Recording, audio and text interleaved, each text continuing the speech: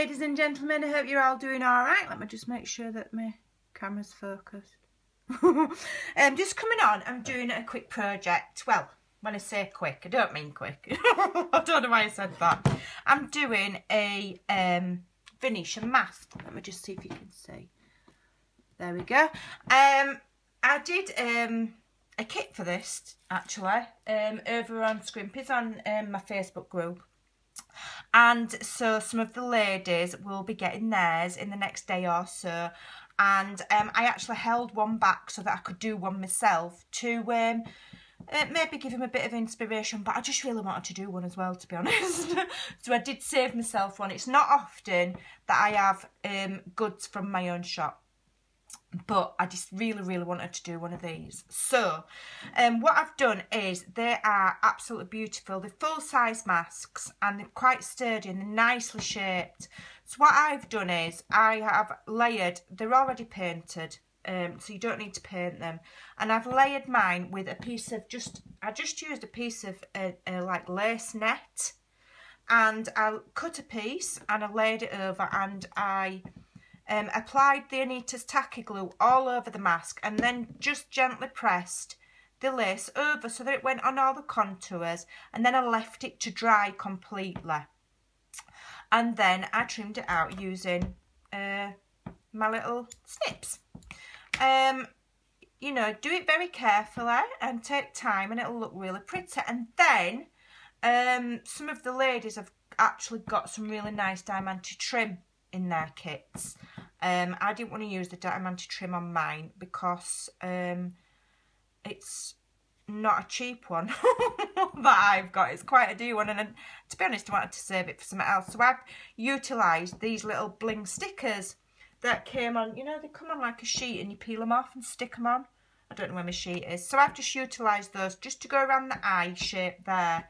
And what I've also done is we had these lovely baby ostrich feathers in the kit, and I've also made this beautiful flower. I've used this lovely delicate lace here, which I'm getting in shortly, and then I've just used loads and loads of different laces and dangles, and then these beautiful flower centres. I may well trim that down once it's on the mask because it might be too long, but I've just done loads of different layers so it's all nice and touchy-feely. So what I'm doing now, what I'm in the process of doing now is I've got some this delicate lace I did give to the ladies, and I'm gonna perhaps go around the edge of the mask with it. I'll have to watch my minutes because I don't like my videos to be too long, or else they don't always want to load.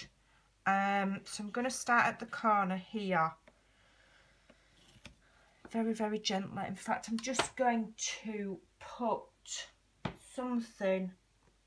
What can I put on there? I don't want the nice side of my mask to get dusty or marked, so I'm just going to put a piece of paper under it, and then I'm just going to gently use my fine nozzle glue gun and just gently run hot glue around the edge on the inside. Just a little bit at a time, and then I'm going to attach this little trim so that the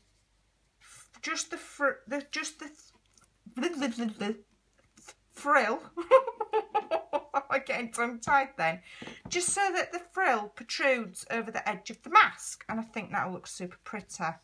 Let me just put my reel over here. My glue gun. So we'll see how it goes and see how it looks. And just do a little bit at a time,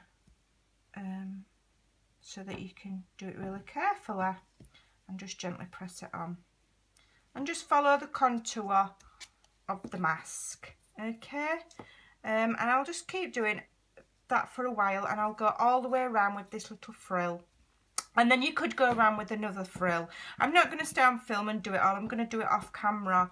But I just wanted to show the ladies how nice that edge looks with your overlay of lace, although the kit had a different lace in. This is just a scrap piece that I had left over. I didn't treat myself to the full jobbies. So this is going to look really cute. And then obviously this will go, this flower, which you can easily make. You don't need telling how to make a flower.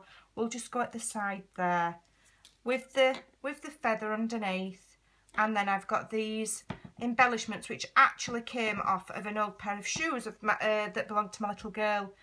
She was a bridesmaid last year and she's grown out of the shoes, but I had my eye on the blings since like the day she got them, and I knew as soon as she grew out of the shoes that I were having them. So I've prized them off, and I'm going to put one just to the side there like so. Okay, so that is the bare basics of what I'm going to do. So I'm going to go away and I'm going to complete some more, and then I'll come back and I'll show you when I've done. Thanks for watching. Bye for now.